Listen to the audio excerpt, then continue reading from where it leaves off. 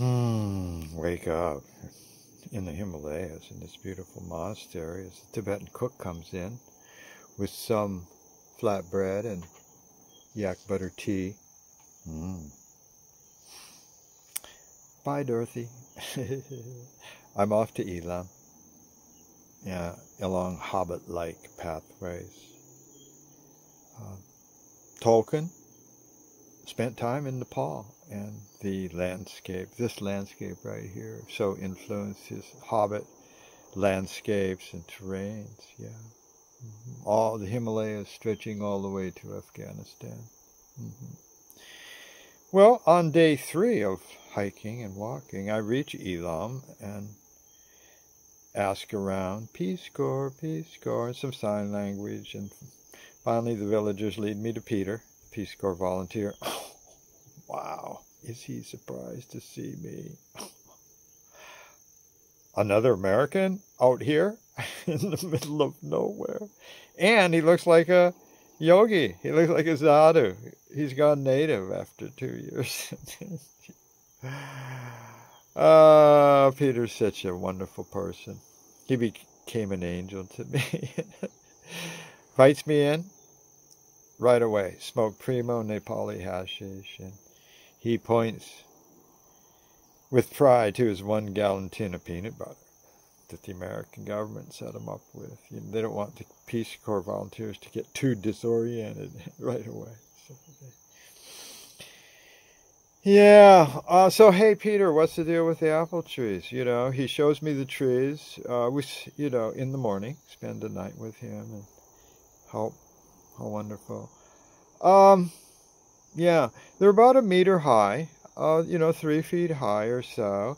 Gangly roots, exposed root system. About 1 foot of that is gangly roots. So they have to be wrapped in wet burlap that'll stay moist for the 3 days back to the monastery. So we do that.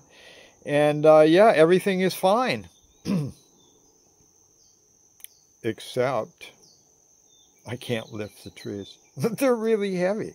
I mean, I'm 21, thinking I can do just about, too heavy to lift. Okay, so what to do? No jeepable roads anywhere around here. Never has been. Forget it. You can get to the monastery the back way on a horrendous road from Siliguri. That's the way Dorothy got up there. But besides that road, in the road from Siliguri to Darjeeling, there's no. Play to my strengths. So I do what I do so well. Hitchhike. And, but what? Yaks. And mountain ponies. I know a few words Nepali. I have a teeny little Nepali English dictionary, so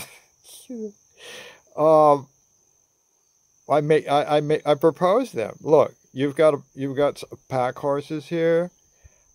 Can I rent one side of your pack horse for a few rupees? In Nepalese, they giggle. The giggle at the beginning of a sentence and at the end of a sentence is just a kind of yeah. It's pretty universal. So anyway, off we go. Bundle of seedlings on the half of a horse, strapped on. They're experts at that because that's all the way. That's the only way they do anything. You heard of a basket case? In the mountains, if someone is ill and needs to get to a different location, maybe to see a shaman, to cure her, they put her in a basket, and the Nepalis have a broad band across, a fiber band, like canvas, and then they have this basket in the back. Well, they just put the basket case in there for the ride. So, hey, you know what? This transport system works fine. And like I'm walking with Nepalis. I mean, Life doesn't get any more friendly than that. Coming around a bend. All right, 2 days. 2 or 3 different parties in Nepalis. And, we come to Idabury, a little mountain hamlet. That means they probably have a chai shop there.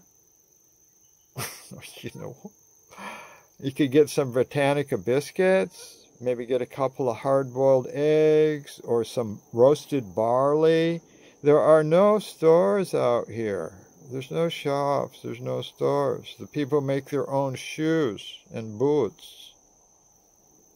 Yeah. And that's when I see him. The most awesome yogi with his hair trailing to the earth. Oops. I am touched to the core. His gleaming eyes just zzz. And he's like, oh yeah. And how are you doing today, sir? What? And he speaks perfect British English. And this is as far as my Nepali horse caravan is going right now. So they put a bundle of trees there beside the path. And the yogi says, welcome, stay the night in my home.